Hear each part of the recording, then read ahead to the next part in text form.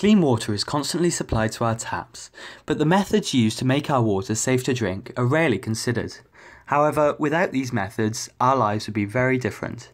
The problem is, clean water isn't available everywhere.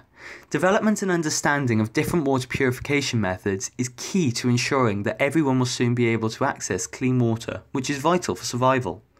In this video, I will explain a method called chemical disinfection and how it plays its part in tackling biological contamination.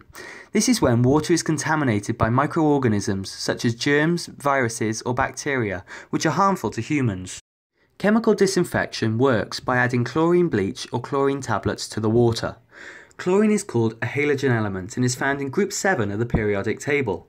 Halogen elements, such as chlorine, are very frequently used in water disinfection because their chemical properties mean that they can break down the cell wall of a microbe, which then causes it to die. This means that chlorine will successfully kill all of the pathogens most commonly found in natural water.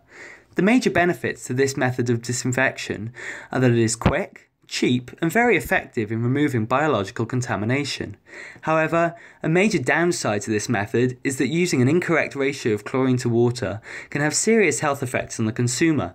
Too much chlorine can cause problems with the liver and heart, whereas not enough chlorine can leave the water insufficiently decontaminated. This means the volume of water being decontaminated needs to be known before it is treated chemically. In industry, chemical disinfection plays a very important role in producing clean water. It is a method which I believe is one of the most viable to be used abroad to ensure those in developing countries have access to clean drinking water.